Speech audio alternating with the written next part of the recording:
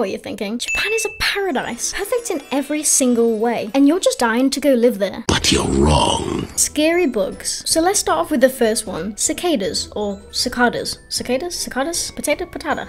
Either way, they're pretty darn scary looking. They're also incredibly loud. You probably recognize the sound, even if you haven't been to Japan, you probably know it.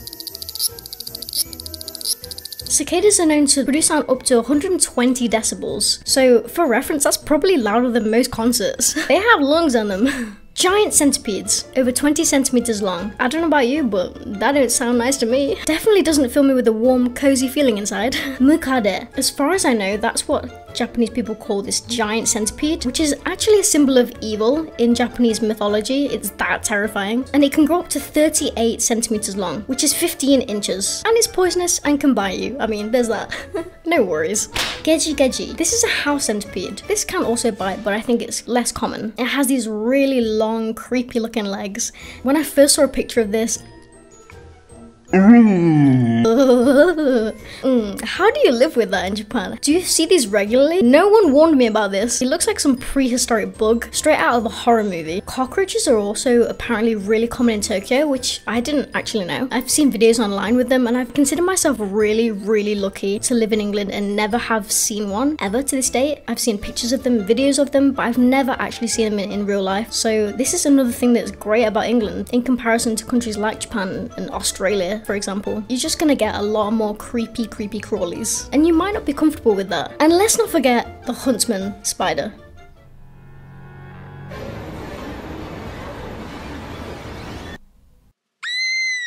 Summer heat. So in Japan, temperature can reach to anywhere from 70 to 90 degrees Fahrenheit, which is 21 to 32 degrees Celsius. So comparing that to England, our UK summer is like 9 to 18 degrees Celsius. So when it hits about 20 degrees Celsius, I would say, like a lot of Brits are like, I don't know, it's a bit too hot, too spicy, isn't it? So if you can't handle that, you can't handle Japan. Also, heat and moisture equals mold. And that's something that we don't really have to deal with in the UK. In England, I barely ever see mold. I think the only time you have to really consider it is in the bathroom, where a lot of moisture collects. But in Japan, I think you've got to be way more prepared for mold.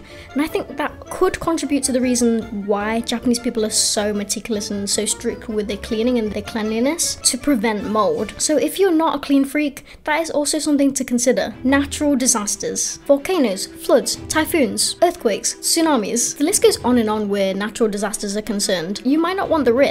I know quite a few people in England actually who are Japanese who came here for that exact reason. In England, we don't really deal with that. Incredibly lucky, actually. I could probably count on one hand how many earthquakes we've had here, and the majority of them, I never even knew they were there. I slept right through. So that is something that I consider myself incredibly lucky. I've lived such a sheltered life. Maybe you don't want to take the risk in Japan. They completely demolish homes, destroy memories. They're dangerous, unpredictable. For example, in 2011, the Tohoku earthquake and tsunami is considered the worst disaster in Japan's recent history, causing over 15,000 deaths and triggering the Fukushima nuclear crisis. Obviously, since then, Japan has made significant improvements to disaster response, but do you really want to risk it? You better be sure before you move to Japan. So I've mentioned in a recent video that tourists have been banned from certain areas in Japan. In Gion, for example, the geisha district.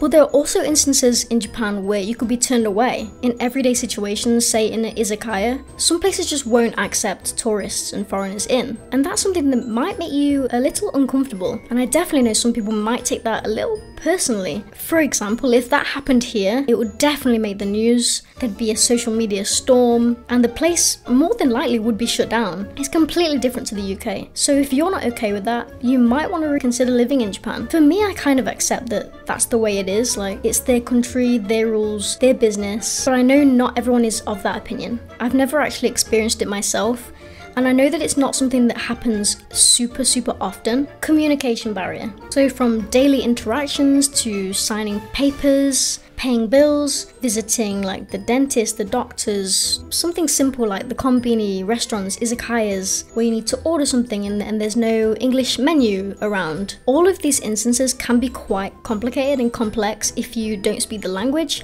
and that's definitely not for everyone. You're taking a huge risk moving to a country where you're not fluent in the language and you don't really understand the customs and the culture yet, especially if you move there on your own. If you live alone, I can imagine it could be quite lonely being on your own in Japan, or just any country for that matter that's not your own. It's a bit out of your comfort zone, and I understand that that's not for everyone, that choice. Plus, Japanese people are super shy. You have to be really brave to tear down the social barrier. Well, gently tear down the social barrier. Did I mention Japanese people are shy? I'm shy. If you're shy like me, you're shy, they're shy. Two shies don't make a confident. So that is a mountain that you may have to climb, and that you should be prepared for. Work culture in Japan. So this is probably the biggest obstacle me and Lucas would face to live in Japan, like finding a job out there, because we don't speak fluent Japanese, and that's a huge barrier. Maybe you don't have the certain skills to find a job in Japan. Even if you do, then there's the whole work-life balance that you have to adjust to, because it's very different to where I live, where you couldn't get away with like a 9-to-5 job, no problem. Like you can turn up at 9, leave at 5, and that's okay. It's not like that in Japan, or at least as far as I'm aware, it's very different in Japan. Japanese people are very punctual, and they do such long hours in a day. It's not uncommon to see them on the train to sleep. And that was really startling for me to witness, because that doesn't really happen in the UK. It just shows how much they work and how much effort they put into their work, and their work is their life, or so it seems. So that might not be for you. Not to mention the effect it has on relationships. Maintaining a marriage must be really difficult when you work such long hours and you never get to see your partner. Or if you're single, it must be difficult to meet people if you're always working. There's such nuance to this. It ripples out onto everything, like work-life balance. It's so important, and it's one thing that's very complex about Japan, and it's something that you should be prepared for if you're willing to work in Japan. It really depends on what job you're gonna go for though, but that's definitely another reason you might not want to live in Japan. That's it. Did I scare you away with my 5 reasons not to live in Japan? Please take this with a grain of salt. I still love Japan. I still dream of living in Japan. I think there are risks with living in any country, but just ask yourself, do the pros outweigh the cons? Is it worth it to you? And to me, without a shadow of a doubt, I'd still want to live in Japan, just to experience it. But that's not to say that Japan isn't flawed and that it wouldn't have its challenges, because it definitely would, and I'm well aware of that. Spiders, I hate spiders. 登録お願いします。見てくれてありがとう。バイバイ。